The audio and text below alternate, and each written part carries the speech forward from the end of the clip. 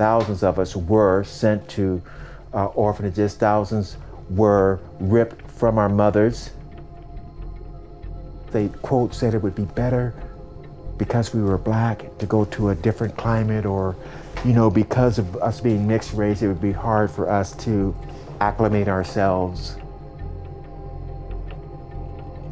And some of us went to these children's homes where we were fucked over sexually, physically, emotionally. Who give a fuck about us then? I'm so grateful that my parents adopted us and took us out of that hellhole and brought us to America.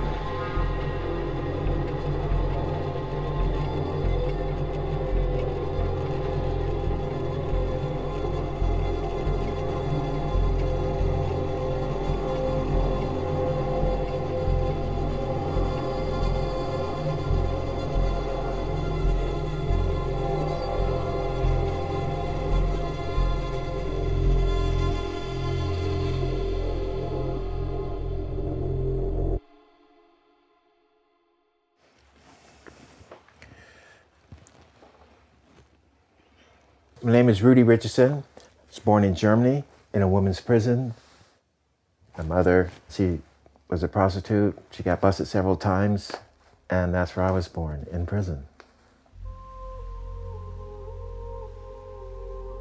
I was immediately sent to a children's home where I stayed until approximately 3 years old. And I remember this pretty light-skinned lady coming in, and this pretty light-skinned lady would be my mother, who adopted me. Boom. That's when life began for me.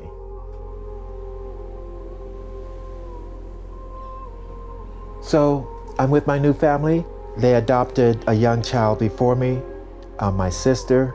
And so when I went to the house, it was a new family, you know, and I can remember, you know, trying to adjust. I mean, coming out of this children's home, which is like a dark, black cave, to this, you know, Chuck Berry and all this music and bingo and toys and candy and bikes.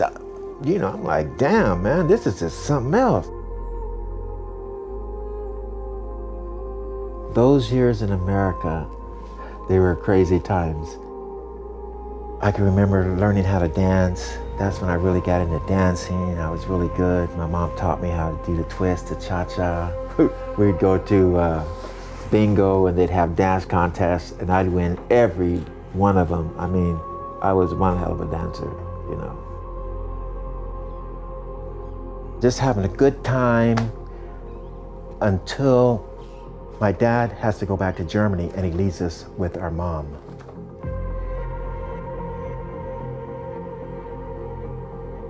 Things started getting weird. Looking back, my mom would go through depression. She had boyfriends. She would leave us at the house and she would go out at night to bingo, and me and my sister were scared as hell. So things really get out of hand with my mom, so she decides she's gonna go back to Germany where our dad was and stay there to the remaining of his tour.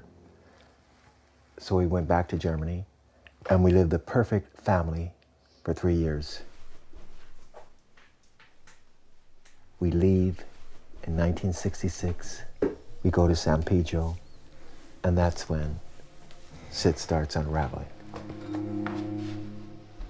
And I was in the 7th grade, 2 o'clock in the morning, I'll never forget. My sister said, Rudy, something's wrong, let's see what's going on in the bathroom.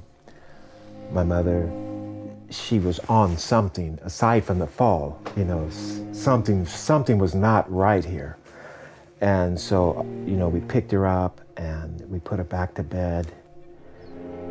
And that's when my mother's addiction just, you know, caught on like wild fucking fire.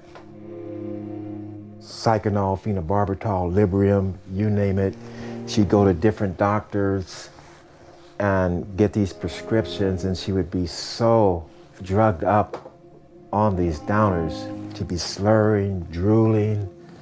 Oh, it was just such a horrible sight. back then, we don't know what the fuck's going on. Only thing we know is we're keeping this shit in the fucking family and we're fucking covering this shit up. My dad, he didn't know what to do, so he got an extra job.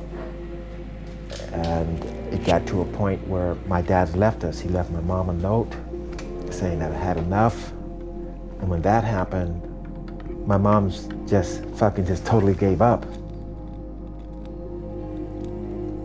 So I had to become the adult, take care of my mom, take care of my sister, make sure the house is in order, school, this and that. It was just fucked up. We'd come sometimes and see our mom sprout out on the floor. I can't even describe it.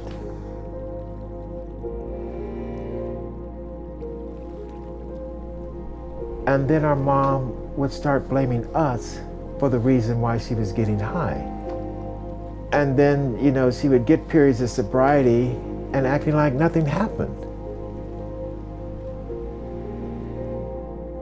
Just imagine your mom being dead and alive at the same time, and you trying to make sure that she stays alive. It's just horrible.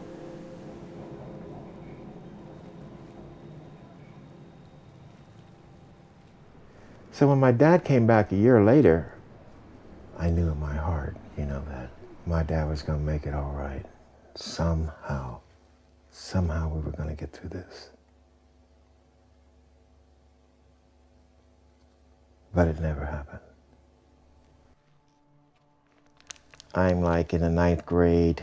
I feel lost, you know, I'm trying to find out who I am until I started smoking marijuana. And once I started smoking marijuana, my addiction started right then. The only thing I could say is just that it took me out of my emotional self. Myself back then was insecure, shame-based, so I smoked the weed, and all that goes away in a matter of seconds. I could feel all those negative emotions just go. And I never felt like that before. So I'm running away from home, not giving a fuck. Take this guy's car, friend of mine's car. He said I could sleep in it overnight. I start the car, go down the street, police lights come on. I got busted for joyriding. And I think the pivotal moment for my life was when my parents told me I was adopted in front of the probation officer prior to going to court. That's when she said, oh, and by the way, we feel it would be best that he would join the Army. The officer said, yeah, if you join the Army, we'll squash the case. In other words, everything will be wiped clean, just join the Army, all of this will be over. But I really didn't like the Army. I didn't like anything about it. The memory started to surface. I'm lying in my bed. Then all of a sudden I see the smoky dark shadow. I feel gagged and suffocated. Also, I feel this thing is molesting me at the same goddamn time. I was aroused, but gasping for air and terrified at the same goddamn time. I just wanted to make it through the Army, you know, because it was getting time to leave. And I miraculously finished the Army. I get an honorable discharge. And I go see Linda and Kira, my daughter, for the first time in Massachusetts. That's when I get the federal job for the federal government under the Veterans Readjustment Appointment. So I get promoted as an apprentice painter. 2 weeks later, I get a memorandum from the personnel office saying, Mr. Richardson, you need to show proof of your citizenship immediately. I told him that the recruiter said that I'd automatically be a citizen once I got an honorable discharge out the Army. And they said, no, that's not how it's done.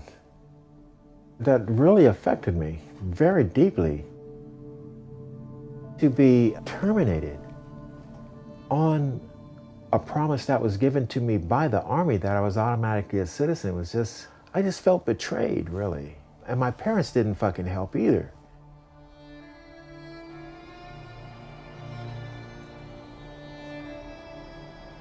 I just so wanted to be a part of something. Now you're saying that I'm not even a part of this country. Jesus Christ.